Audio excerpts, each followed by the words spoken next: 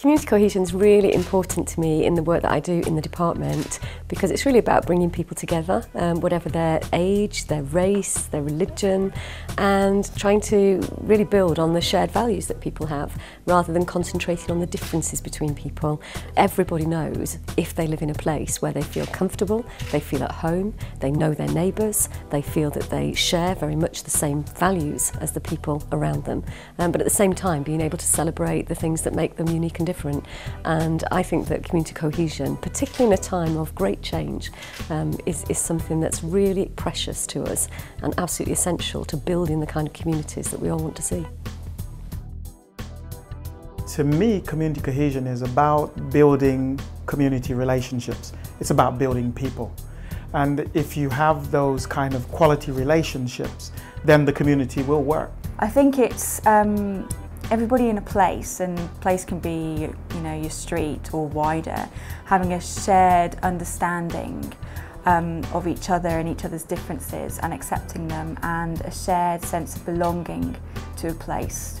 Like sometimes you have like in certain areas where even neighbours, they don't really mix that much, and that might be due to cultural differences and things like that. And it's just, I think the whole point of community cohesion is to sort of build relationships through understanding, through dialogue, and through sort of getting to know each other. That's what I think community cohesion is about.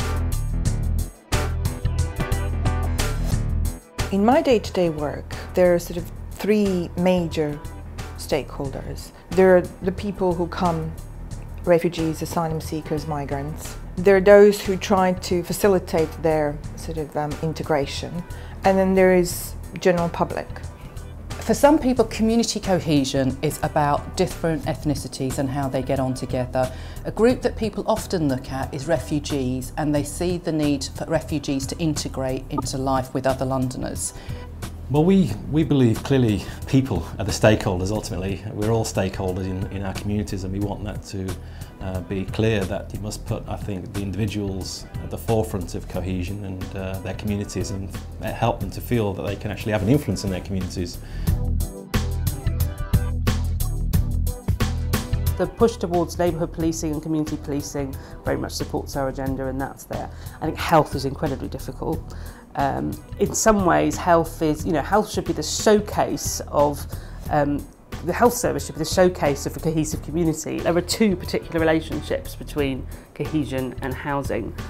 One is about public services, and the other one is about the local neighbourhood you live in. If you live in public housing, social housing, in a London borough, I think there are two ways in which that public housing service, social housing service, might impact on your thoughts about cohesion one way or another, and how cohesive you think your area is. One is your perception of how that social housing service, that local service, is administered. And it might be your perceptions of fairness around the way it's administered, your perceptions of who's getting what. And I think the second way is because actually, when you're asked the question, do you think people in your area get on well together, what are you going to think about? You're going to think about those people who live around you, those people, what you see when you open the door. You're going to think about how well shared areas and common services are maintained by the local council. You're going to think about who your neighbours are, how long they've lived there, how well you know them. And there are examples of very successful areas which have high levels of deprivation but also have high levels of cohesion. One of the problems we have is that different people have different understandings of community cohesion, and as a result, when the authorities, the government, local government, the various professionals approach the community, their understanding of what cohesion is quite different from what the community sees. Last year we redid our community cohesion strategy, but we were very clear that we had to use language that everybody understood. So our key words are fair, safe, respect and together, because actually that's what the residents of Barking and Dagenham, that's the language they talk. Because to the community it's about things that happen on the ground, such as services, relationships with the local authorities such as the housing department.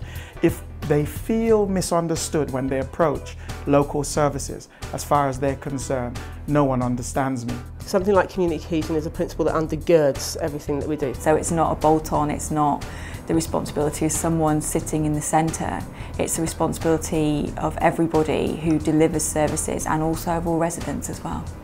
The bottom line on community cohesion is about personal relationships, and as I see it, there are 4 components. The first is to do with love, and that's called caring really. Whether it's customer care or any other kind of care, you have to show people you care. The second is to do with trust, and if people don't trust you, they will not have faith in anything you say or anything you do. The third thing is to do with respect, and we hear it all on the streets, you know, they disrespected me and that's the reason why they shot them or cut them or knifed them. Well, in actual fact, respect is really about people feeling valued. And the last one is to do with understanding. People want to be understood and they want to understand. But if we spend time trying to understand people and deliver the services that they want, then what we will find is that we will get the cohesion that we're looking for, because it's about relationship.